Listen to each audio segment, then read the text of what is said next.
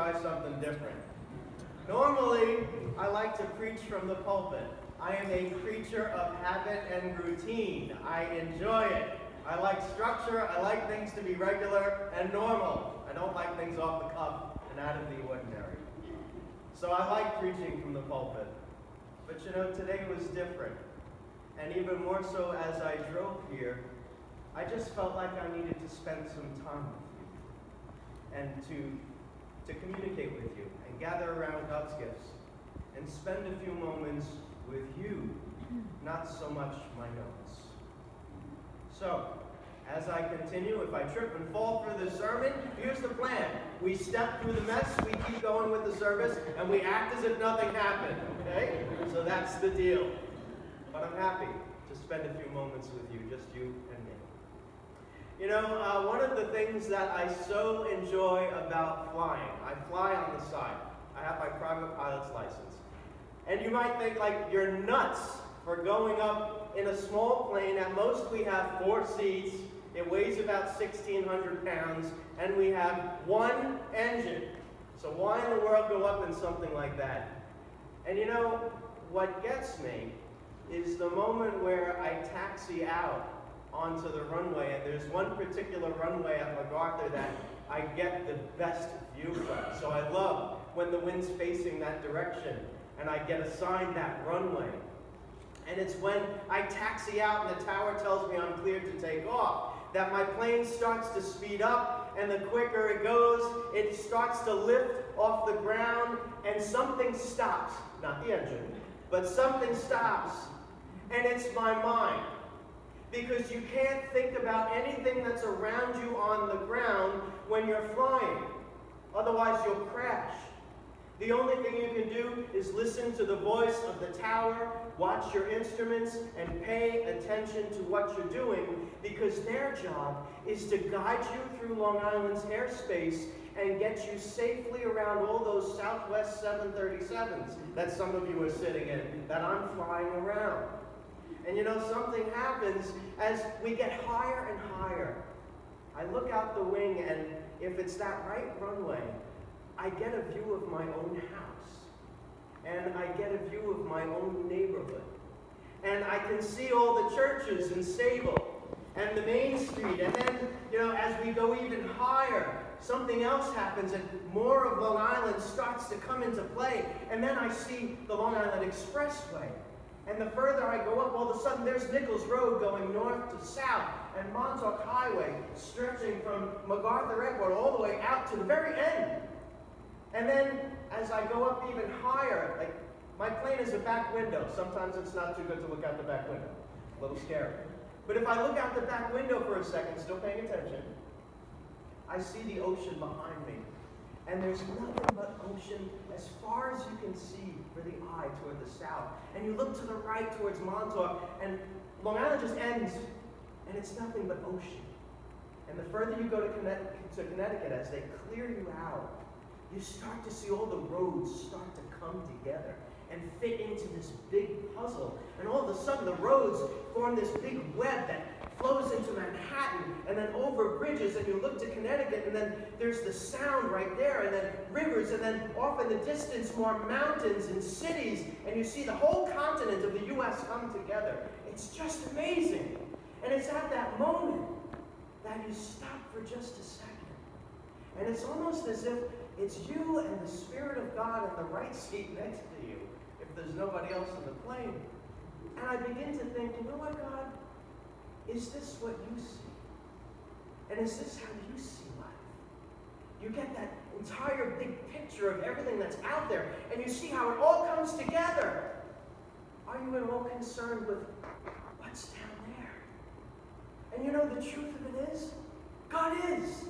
God's the God of all of that beauty that comes together, and that great big plan that fits together in cities and towns and rivers and all of creation. And yet, at the same exact time, he winds up there on a cross, because he's also the God of our moments, the God of our struggles, the God of our strife and that rough path that we walk through in life. And so God doesn't want to be just above it. God is in the midst of it with us. And so God comes to the cross to die, because God cares about the moments we live on earth. You know, the gospel reading is a little strange today. It's a little otherworldly, I would say. You know, Jesus starts talking in strange language about foxes having holes and birds of the air have nests to lay in, and yet the Son of Man has nowhere. He's homeless. And you know, that's just weird. And the reason why God is talking like that is because he doesn't want you and I tangled up in the world out there that's all full of all of those things we make our everyday out of. All of the plans, all of the struggles, the conflict, all of that. You know, God's the God of all that, but doesn't want you and I to be caught up in that. And so God talks about otherworldliness and the fact that you and I are part of a reality that is so much greater than you and I could ever realize. And so God says, don't get caught up in it. Don't get caught up in earthly life. Keep your eyes fixed on me as he moves to the cross and as he moves to the empty tomb. Because your lot in life is not just what you see around you. You have so much more ahead of you. You have an eternal life. And so he gets really like a New Yorker, Jesus does in the gospel. And he gets kind of in your face with what he says. And even goes so far as to say to some guy, look, let the dead bury their own dead. But as for you, go and proclaim the kingdom of God. That's tough. That's like a law statement. You know, in church we have law and we have gospel. And the law confronts us so that we can come to the gospel and have the comfort of the peace and resurrection of Jesus, to know that all is well and that God has paid for it all in spite of our failures. But he's being so upfront, saying a life that's consumed with all that stuff out there and with all of the moments that we make out of life are really nothing. And they begin in time to turn in on themselves. And they get us to turn in on themselves so that what we call life kind of becomes God. And we no longer leave God on the cross or on the throne of our life where God belongs. We try and put ourselves there. And so Jesus is saying, no, don't go there. Such a life turned in on itself, not looking up towards God, not being filled with God, is a life that is spiritually dead.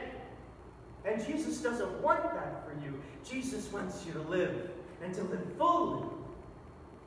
You know, the Apostle Paul so beautifully dovetails and expands on Jesus' message in his letter to the church in the Galatian community. And you know, one of the things that happens to us in our Christian life, one of the most beautiful moments is the moment of our baptism. Did you know at the moment of your baptism, God the Father, God the Son, and God the Holy Spirit come to live with you? Jesus said so at Pentecost a few Sundays ago. He talks in the plural, that we will make our home with him, with the child of God. So Father, Son, and Holy Spirit come to live within us. They come to invest themselves in our life at the very moment of our baptism, and they don't leave. And so Paul expands on that beautiful ministry of the Holy Spirit in our life, and he says, listen, the fruits of the Spirit are this: love, joy, peace, patience, kindness, generosity, faithfulness, gentleness, and self-control. There is no law against such things, because those things are the very things of the Spirit of God, the very aspects of the breath of God: love, joy, peace, patience, kindness, and they are yours. And there is no law against you when you live in these things and live in your baptisms. And so Paul says, don't get caught up in a life that is this worldly and tangled, because you heard what those fruits were in the epistle lesson, didn't you? Conflict, envy, strife, all that stuff. Do you really want a life full of that? Well, God doesn't want that for you. And And so Paul exhorts us, tells us, calls us, live today, one more moment, in the power and presence of God's Spirit within you. One more moment today in that love, joy, peace, patience, gentleness, kindness, faithfulness, and self-control. Live one more moment today in that than you did yesterday. And then the day after that, add another minute. And keep going. And let God walk with you. And bring that into your life. All the way to eternity, church. All the way.